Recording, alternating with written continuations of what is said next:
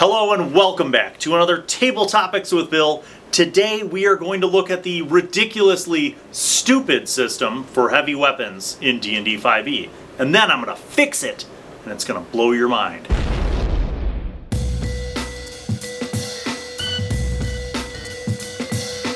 I know more than you. So have you ever wondered why heavy weapons in D&D do such varying degrees of damage dice? Because I certainly have. I've wondered, how is it possible that a heavy weapon that's 6 pounds does around the same damage that a heavy weapon that's 18 pounds or somewhere in between? And I started to think of this, is this just a 5e thing, or is it, older? Does it harken back to older editions of the game? So I started doing a little research, and the very short version of this research is that, number one, 5e has fewer weapon options than previous editions. They simplified it. They reduced the amount of great weapons, heavy two-handed weapons, as options. But even in older editions, there was this inconsistency in terms of how much damage heavy weapons did. So even from 3rd edition, you had large weapons. They weren't even, it was small, medium, and large. But you had a ton of large weapons. Falchions, heavy flails, glaive, great axe, great club, great sword, gisarm, halberd, long spear, ranseur, scythe. All of these things that were considered large were based on their length, but also their weight. And all of those in that large category were 10 pounds or heavier. Now the crazy thing is that these things did anywhere from 2d4 to 1d10 to 1d12 to 2d6 to 1d8. So it was really inconsistent. But then you look in 5e, and in 5e, a heavy weapon is not defined by its weight or length. There's nothing in the note. The heavy tag is described only as in terms of how it affects small people who want to use it. Heavy. Small creatures have disadvantage on attack rolls with heavy weapons. A heavy weapon's size and bulk make it too large for a small creature to use effectively. So that doesn't mean that a halfling couldn't use a pike, for example. It just means that they would have disadvantage in the 5e mechanics. But that still doesn't address the inconsistency in terms of damage. So let's take a look at what the normal damage as it's listed for 5e for heavy weapons is. Alright, starting at the top of the heavy weapons, alphabetically we have glaive, which is listed as a 1d10 damage, and it weighs 6 pounds. Then we have great axe, 1d12, 7 pounds. Great sword, 2d6, 6 pounds. Halberd, 1d10, 6 pounds. Lance, 1d12, 6 pounds. Maul, 2d6, 10 pounds. And then popping in the largest category is the pike, which is 1d10 and 18 pounds. So how do we explain this?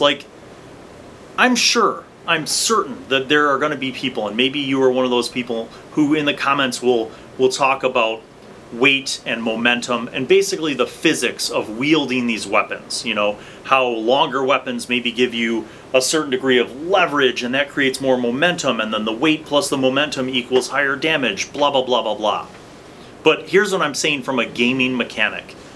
If you have a player who wants to use a two-handed heavy weapon as their primary weapon, why is it that if that player chose a great axe, that weapon's going to do 1d12, versus a maul, which is going to do 2d6, or a lance, which is going to do 1d12? So why is the maul or the great sword a 2d6 versus a lance or a great axe that does 1d12?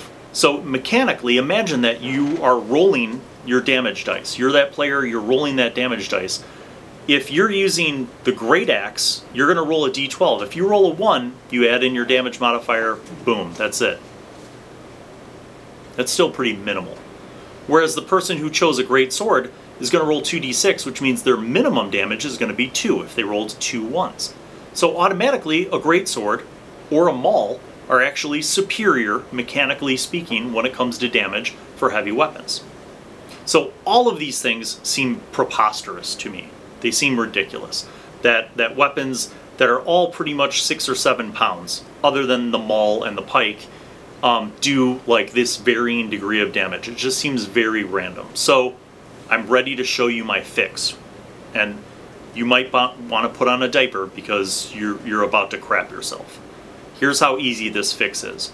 For all of these heavy weapons, all of these great two-handed, heavy tagged weapons, just make the damage 3d4. 3d4 plus their strength modifier. That means that automatically the benefit to wielding this two-handed heavy weapon is that your minimum damage now is going to be 3. That's better than any of the normal damage listed in the 5e Player's Handbook for any of those heavy two-handed weapons. So once you adopt this 3d4 methodology, you will see that those players who make the sacrifice to not be able to use a shield, for example, or to not dual wield, but make that sacrifice to use a heavy two-handed weapon, are getting something for that sacrifice. That means that their character's damage is going to be more impactful even if they roll the minimum for damage. So I hope that my fix for heavy weapon damage has been helpful and beneficial. If you appreciate this, comment below, share your insights, your thoughts, your experiences, and whether or not you would use my system in your games. And also, thank you for your support, for liking and subscribing, and I will see you on the next episode of Tabletopics with Bill. Peace, love, bye.